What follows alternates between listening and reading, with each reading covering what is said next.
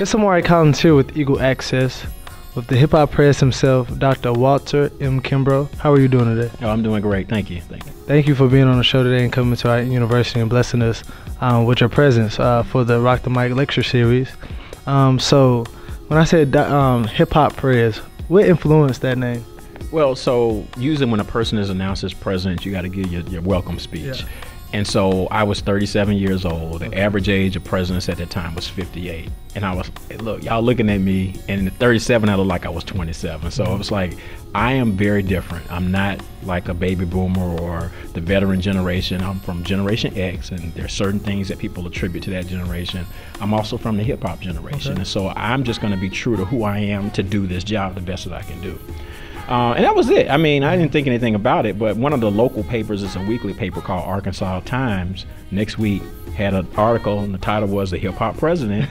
And so the people at Philander got nervous. They were like, oh, because they're thinking about hip hop and they're thinking about, you know, negative images and all those things. It was like, oh, this is bad. And I was like, you know, I think this is probably brilliant and I'm gonna roll with it. Wow. And so I just sort of adopted it and then used that. And so it's funny now because I'm probably one of the few presidents in the country that has I have a brand. Mm-hmm. And I'll go places and people will just be like, oh, that's the hip hop president. It's like, y'all don't even know my name no more. It's like, but it's been a positive thing, and it's been able to help me connect with a diversity of people because I've embraced who I am, embracing, you know, Black youth culture.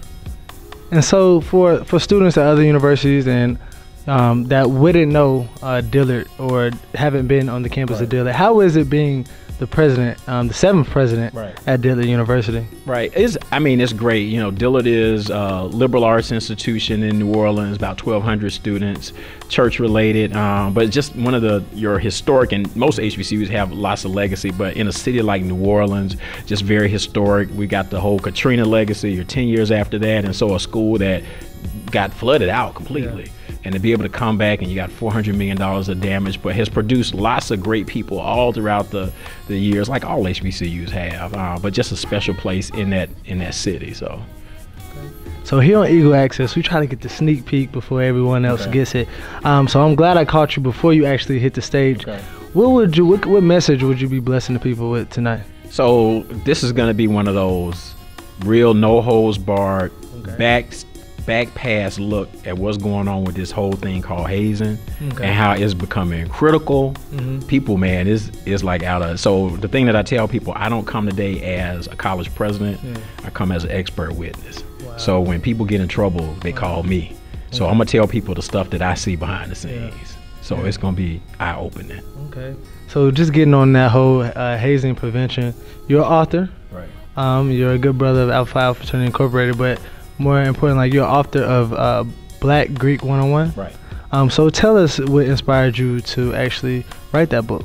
Well, so part of it for me is that, you know, I started working in higher education in '92, and every year I would try to learn more about our groups. I got to serve on the board of directors for Alpha as an undergrad. And so you're sitting in the board meetings and you're like, ooh, I'm learning all kind of stuff. Yeah. And I was like, but then I realized that there were things that all of us do that we don't really understand. We got plots on campuses. Why do we have plots? Why do we wear jackets with numbers? And so it was all of those things. I said, well, I got all this research and I'm answering these questions and you can't find it anywhere. So Lawrence Ross, who's also a brother who wrote Divine Nine, I did a presentation in 1999 and he was like, dude, you need to write a book. I was like, really? So he told me how to go about the process, and that's how it happened. So I got inspired by another brother who had just had a book coming out. He was like, no, you need to do a book. 3 years later, my book was out. Wow, that's crazy. So yeah. So one question I always ask every guest on Eagle Access. So what the question is for you, who is Dr. Walter M. Kimbrough? Man, you know, I am a very complex person. So you got the public persona, you know, college president. Dad was a United Methodist pastor, big church, 7,500 members. Mom from California, Phi Beta Kappa, she brilliant. You know, so I got the faith-based aspect. I'm still in touch with young people, relate to a lot of different people.